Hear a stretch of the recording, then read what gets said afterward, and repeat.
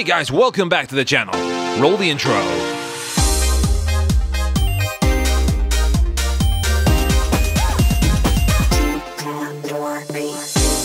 In these last couple of months, we have been checking out the A500 Mini. We warned others to not update their firmware, as doing so would nerf an otherwise very capable system. It would stop access to Pandory, which already gave us ADF, even IPF, fixing video issues, changing controller options, so we could have two-player settlers or lemmings. Maybe you want to sit back and play C64 or ST. Let's face it, the Amiga version of Outrun sucked. So what if we could have our cake and eat it too? Introducing PCUAAE.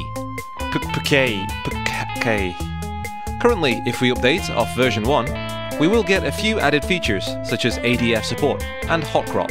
But if we use PCUAAE, we can use the newest A500 Mini firmware while keeping all of our options open. To install, we'll need a USB stick. We recommend the Sandisk Cruiser USB 2. We'll also use Fake Flash Test, and I recommend you do this with any microSD or USB stick you buy, especially if you're playing around with firmware. This tool is free for download, links are down below. This will test your stick, ensure it's safe to be used, and should take under a minute. Once we know we have a good product, we'll format it with Rufus. We'll use the options non-bootable, MBR, any volume name, and then FAT32. Once you're good, hit start. We also recommend having a decent power supply that gives a reliable 2 amps. As a quick warning, make sure you've checked everything thoroughly. Now to download PCUAAE, go to the GitHub and hit the latest release. It is important to note that you need version 1.0 of the A500 Mini firmware for this to install. Scroll down until we find the setup file.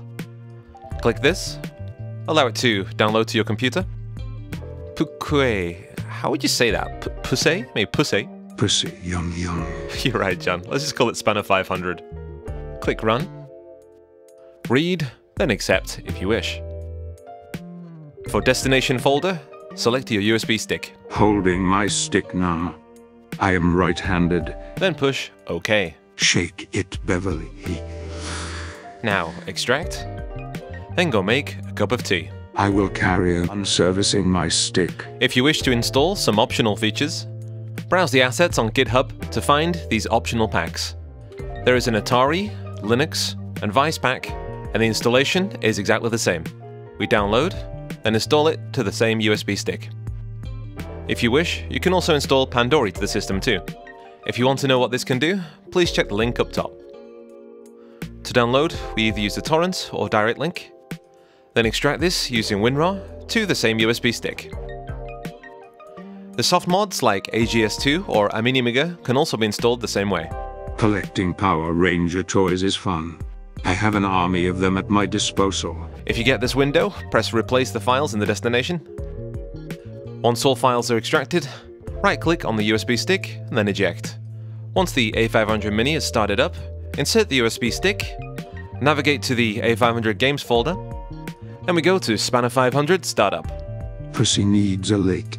Yum yum. Allow it to do its thing. Then we will have the option to turn on auto boot mode. Hit yes and let it restart. Now it looks like nothing's changed. I mean, if we check the advanced options and then system information, we can see that it's still on version 1.00. But if we get our CD32 pad and hold these two buttons, the screen will turn off, and then it brings up the blue screen. This will perform a few checks, and then we'll be given an option to select which carousel we wish to have. This system loads up from the USB stick itself. Potentially, we could have multiple here, including, if available, custom firmware. Now we've selected a different firmware, it loads it straight up. We can verify this by checking the options, and there it is.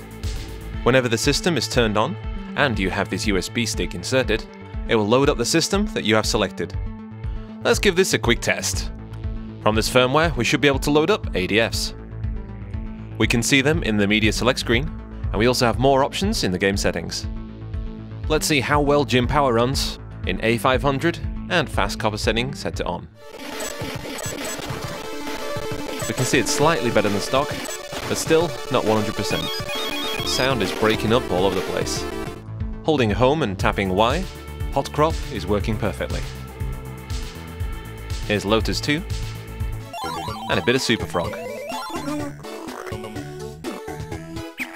If we go back to the main carousel selection screen, we can have this USB stick load up to version 1.0, which gives us a great advantage of loading up Pandory. If we scroll over to the applications, we can go back to the menu or select Pandory 50Hz or 60Hz. There are also many other games that we can emulate using the system, such as arcade games, Metal Slug 3,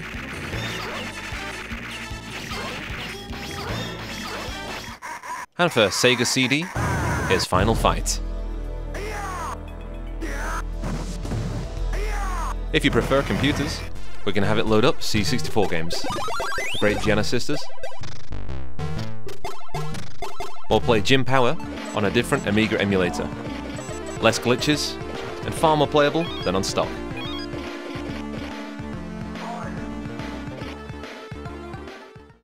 There have been many comments on updating the firmware, and the one that keeps appearing is, I bought an A500 and it should only play Amiga. well, what's the point if it plays like absolute arse? We will have our cake and eat it with Spanninix PCUAAE. Closing off, here's a big thank you to all of those on our Patreon. You guys are fantastic, and we appreciate all of your support. We're still making videos, guides, and emulation bits, which we hope you enjoy. They always come to see me in my Speedos. What? I've never seen you in your Speedos. Only for the ladies. Oh, okay. And your mom. Dude. And my mom. I get all sorts of frisky in the holodeck, especially when it's karaoke night. Okay, so if you fancy joining us on the Discord, links are down below. This has been Emi Chicken of Team Pandory, and I'll catch you on the next one. Ta-ra!